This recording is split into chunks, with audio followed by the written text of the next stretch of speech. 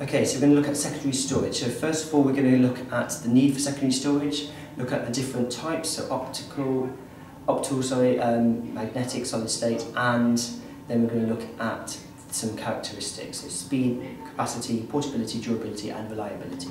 So first of all, why do we need secondary storage? Well, first of all, when we turn off the computer, obviously all power is lost, and secondary storage is needed to store data when that system is switched off.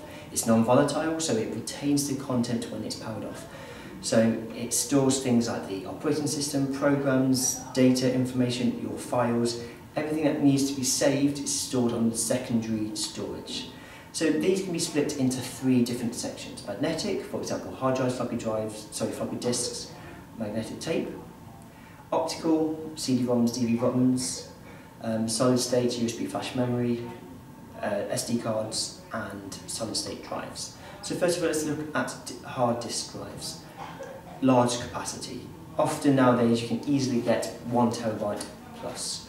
It's fast to access the data. It's quite portable. You can get portable hard drives, but I'll put them in because it's not as portable as some of the other ones. Durability, they're quite durable, but once they become quite old, they can start to be less reliable. If you drop them, they can be damaged, so I've put mid for those as well. Okay, CD-ROMs, the capacity is 700 megs. Speed is okay, you have to wait for this disk to spin and everything else, but speed is okay. Portability is very high. You can very easily save things onto these CD-ROMs and move them around. Durability, reliability, okay. If they get scratched, then that's the problem. But provided it doesn't get scratched, they're quite reliable.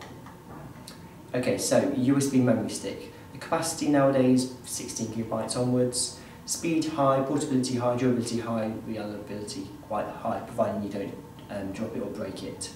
So USB memory sticks usually quite good all round. However, capacity is quite low compared to the other ones because it's quite expensive. So for example, a USB memory stick for the price of a certain a certain size and capacity, a hard drive will be far cheaper. Okay, so we've looked at secondary storage. If you need to have any more, if you want to know anything else, I will link to the BBC Biteside website and to the Cambridge GCSE computing website. Just click one of those buttons and it will take you there.